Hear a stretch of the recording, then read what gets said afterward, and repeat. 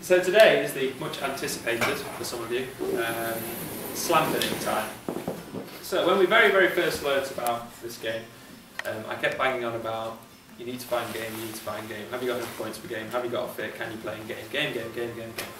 And that is because game happens a lot, slams don't happen very much. Sometimes you can't make game.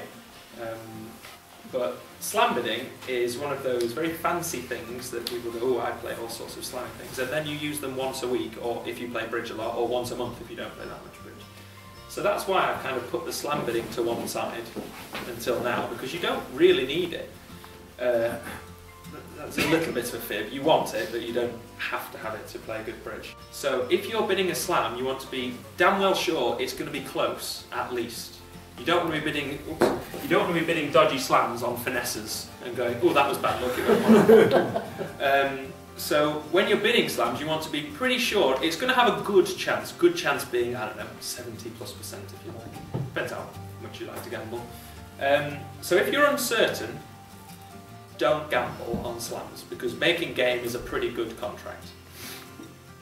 However, there are some times where partner opens are bidding and you've got millions of points and you think, surely we can make more than just game here. And I'm sure you will have all played hands where you've made 12 and 13 tricks and thought, oh look, if we had bid for that many tricks, we'd have made billions more points. So, what we're learning about today is how to deal with that. Now, 4-no trumps as Blackwood is far more common than 4-no trumps as quantitative. But I have to deal with them both because one of them is no trumpy slams and one of them is trump slams. But I must admit the emphasis should be on the Blackwood. You'll hear a lot of people talk about Blackwood. I assume it's named after someone. So what Blackwood is you're about to bid for a slam. So let's say you're about to bid for 12 tricks with hearts as trumps. You need to make sure you're not missing 2 aces as a team. Because if you are missing 2 aces, you look very stupid bidding for 12 tricks when they go ace of clubs, ace of diamonds, you're one off. So to bid a slam, you can't be missing 2 aces, obviously, because if you're missing 2 aces, they take 2 tricks. I refer to slams as either 12 or 13 tricks. Now, if you really want this technical definition, 12 tricks is a mini slam, or small slam, and 13 tricks is a grand slam. But we just call them slams, where you lose either 1 trick or no tricks at all.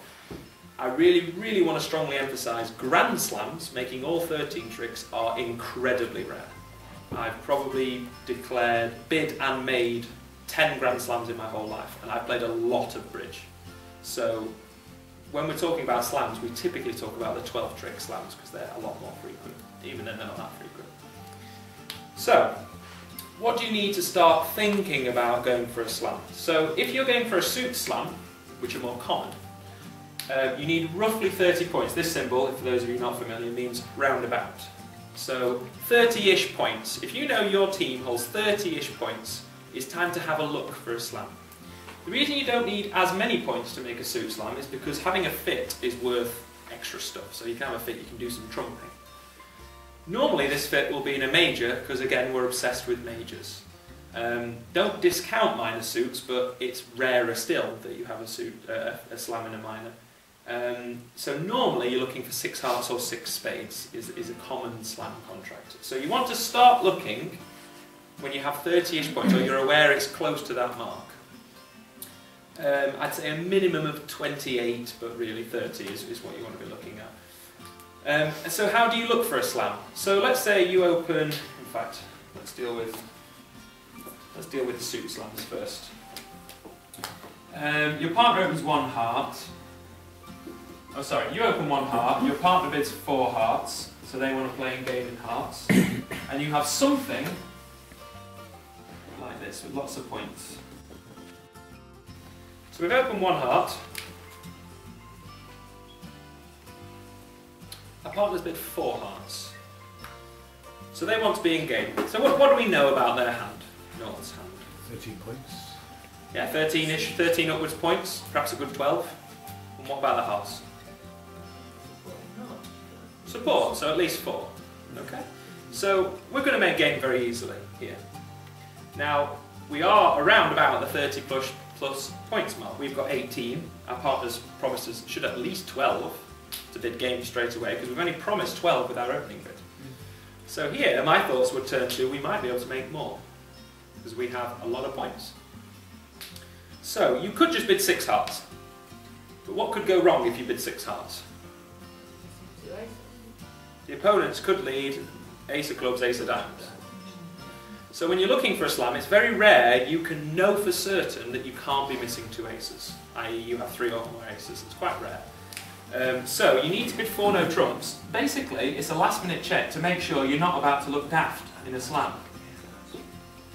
And 4 no trumps, when a suit was bid last, says, how many aces have you got? I'm interested in more than just game, i.e. slam time. So, our partner comes back with a response of 5 diamonds. Now these responses are completely artificial, they mean nothing about the suit, it's just asking a direct question. You've said how many aces have you got and they're telling you a number.